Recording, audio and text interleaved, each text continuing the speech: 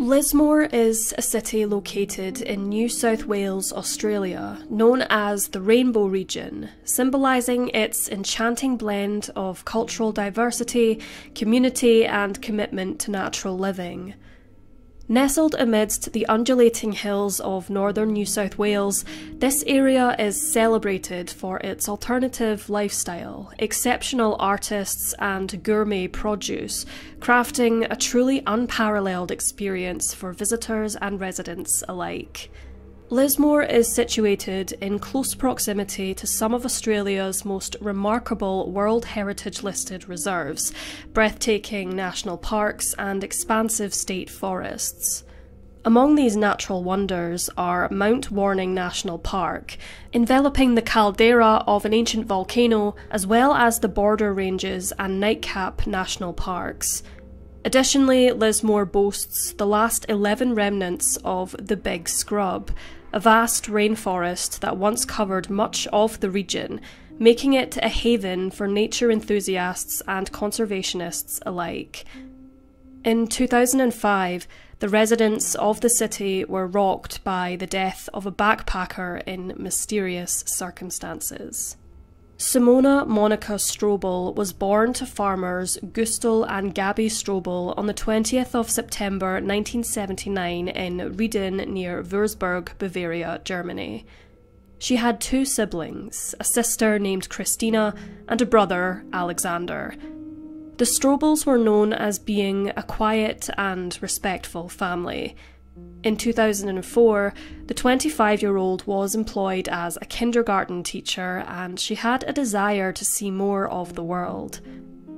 On the 3rd of August 2004, Simone and her boyfriend since 1999, Tobias Sukfuel, flew to Australia to begin what was reported as a working holiday, which was due to last for approximately 1 year.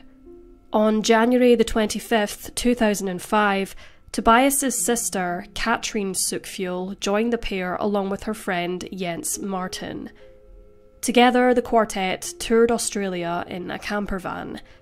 They explored the Northern Rivers region and spent time in Nimbin. The group planned to travel to Lismore to conduct banking transactions before continuing on their journey. Despite enjoying their trip around the country, the relationship between Simone and Tobias seemingly began to sour as February marched on. The couple appeared to have engaged in an argument on the 9th of February, and the following day there was obvious tension between them. They arrived at the Lismore Tourist Caravan Park in Lismore, New South Wales on February 11th, 2005.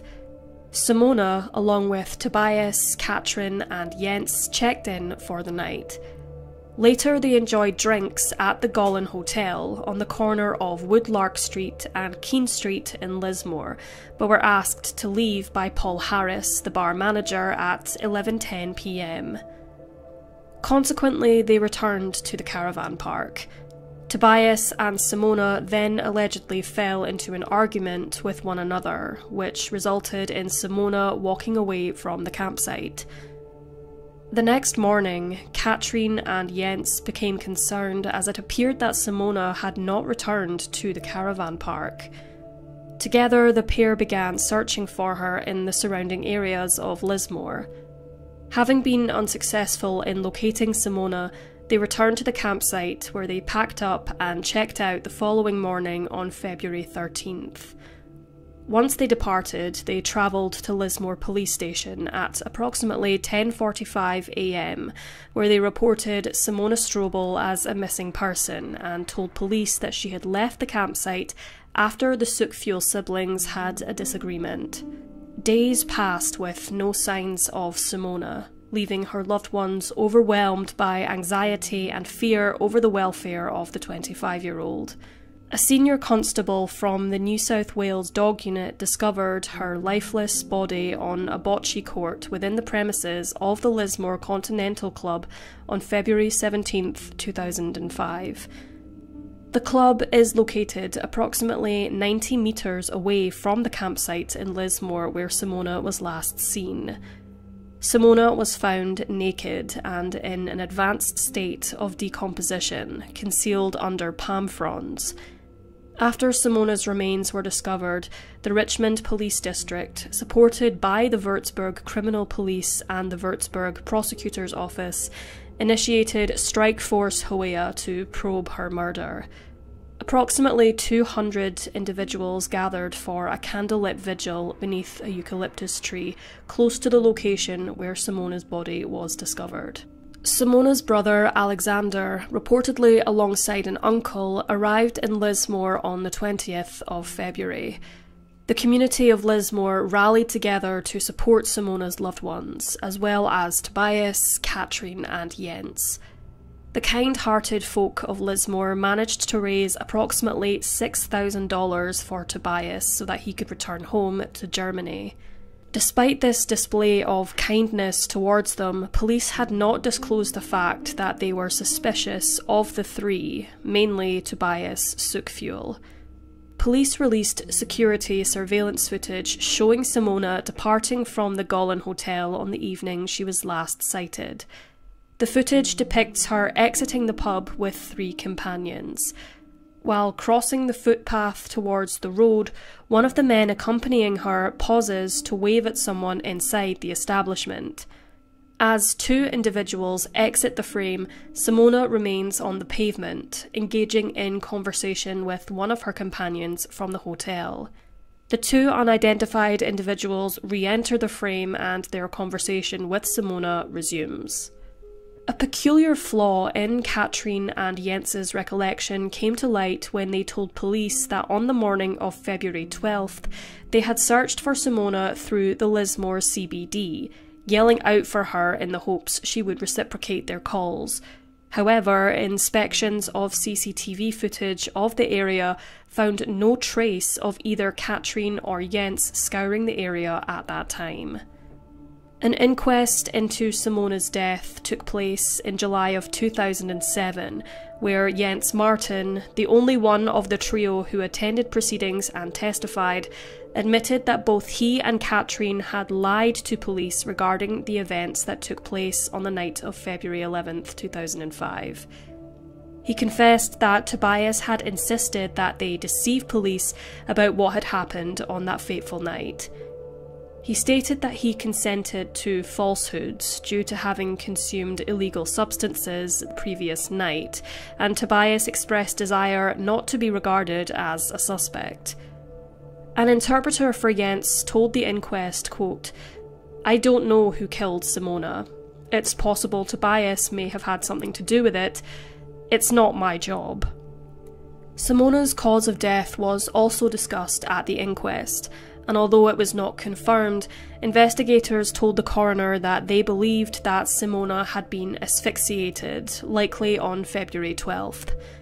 Despite being found naked, the autopsy concluded that there was no evidence of sexual assault. On October 16th, the coroner made his ruling. Coroner Paul McMahon highlighted witness accounts reporting, quote, intermittent screams heard from midnight to 1 a.m. on the Saturday morning. However, he emphasised the challenge in conclusively attributing these screams to Simone. He concluded that there was insufficient evidence to press charges regarding Simone's death, and he urged Tobias and Katrin to provide testimony. Journalists managed to locate Tobias in South Africa, where he denied any involvement in Simone's murder.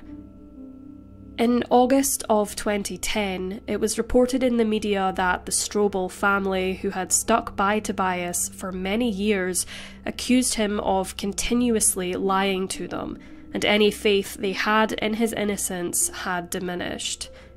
In the winter of 2011, another article published in the media revealed that Simone's father, Gustl, disclosed that Katrin told him that she would never talk about what happened to Simone, quote, even if you torture me.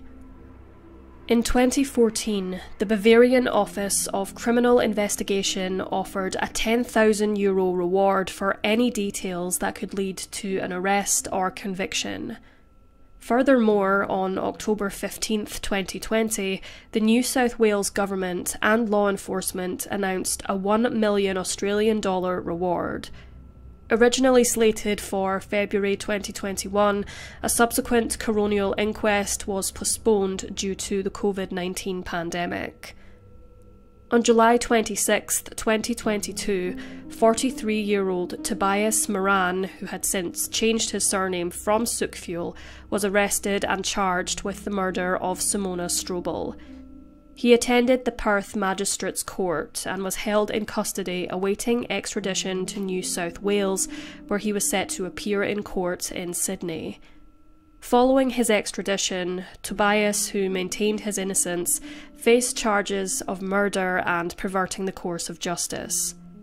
Additionally, arrest warrants were issued for Katrien Suckfuel and Jens Martin on accusations of being accessories after the fact.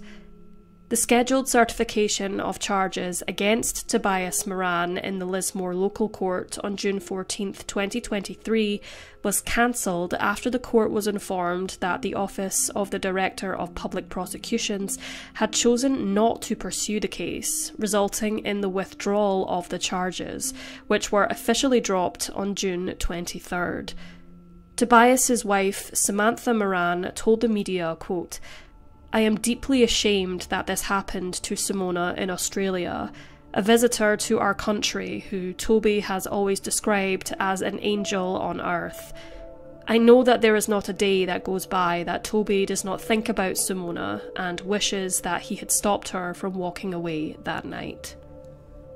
Simone was laid to rest in her hometown of Reading on March 5, 2005. In Lismore, near the site of her passing, a small bench was installed, adorned with one of her most beloved quotes.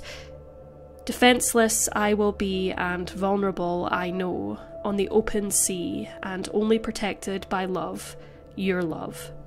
Richmond Police District Commander Superintendent Scott Tanner said, quote, "We know the truth is out there, and we know there are people who are holding it back." He later stated, quote, "This is a crime which has stuck with many families who have young relatives travelling the world. The thought of losing them so far away from home is hard to comprehend. Help us put Simone's family at ease." The investigation remains open, and anybody with information regarding the murder of Simone Strobel should contact Crime Stoppers on 1800 333 000 or via nsw.crimestoppers.com.au.